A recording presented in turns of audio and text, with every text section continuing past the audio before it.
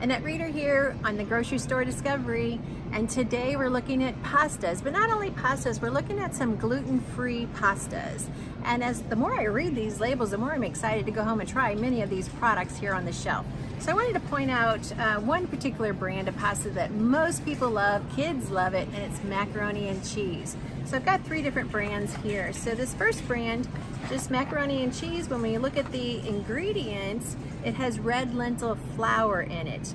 That's gonna make a big difference in the nutrition facts, because in the nutrition facts, this brand has 16 grams of protein. That's amazing in a macaroni and cheese. It also has 4 grams of fiber. Okay, this is a definite must. Here's a brand that many people are familiar with. Now remember, we are in the gluten-free aisle, so the ingredients are a little bit different than when we are in the regular aisle.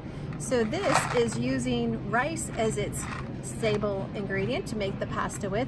And because I just used rice, the protein's only 7 grams and the fiber is less than 1. Okay, so if we're wanting to have a healthy, nutritious meal for our family, for our kids, this is not going to give us that burst that we need with the protein and fiber. So just let you know about that one. And then we have a third one here that I found.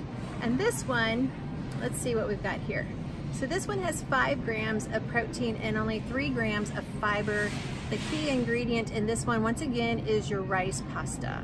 So if you can choose a macaroni and cheese, I would, oops, that's the wrong package. I would go with this brand or a brand similar because they're using lentils for their pasta. I can't wait to try this. If you've tried it or one similar, let me know in the comments below. I look forward to reading your comments and hearing more about your grocery store discoveries.